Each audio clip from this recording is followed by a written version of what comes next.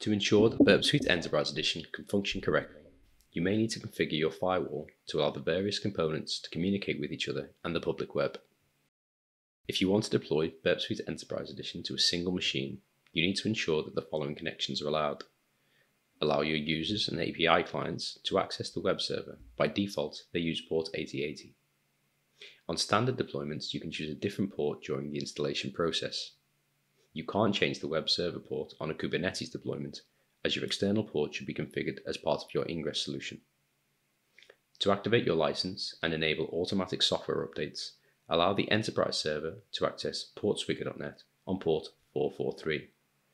If necessary, configure a network proxy to reach the public web.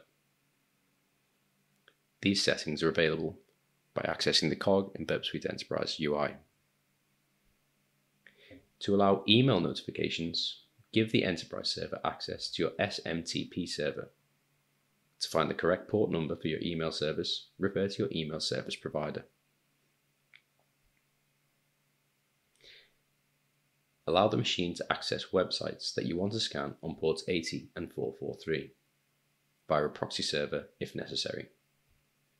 To gain the full benefit of Burp Scanner's out-of-band vulnerability detection technology, allow the machine to access burpcollaborator.net and oastify.com on ports 80 and 443.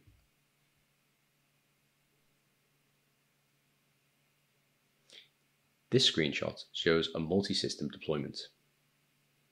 For this type of deployment, configure the connections as follows. Allow your users and API clients to access the web server. By default, they use port 8080. To activate your license and perform automatic software updates, allow the enterprise server to access portswigger.net on port 443. If necessary, configure a network proxy to reach the public web. Allow your scanning machines to access the enterprise server machine on port 8072. Allow the enterprise server to access portswigger.net throughout the scanning machine installation process. This is necessary to activate the scanning machine license. Allow your scanning machines to access the websites that you want to scan on ports 80 and 443. And if you use a bundle database, allow any external scanning machines to access the enterprise server machine on port 1992. If you use an external database, allow the enterprise server and any external scanning machines to have access to the database server on the configured host and port.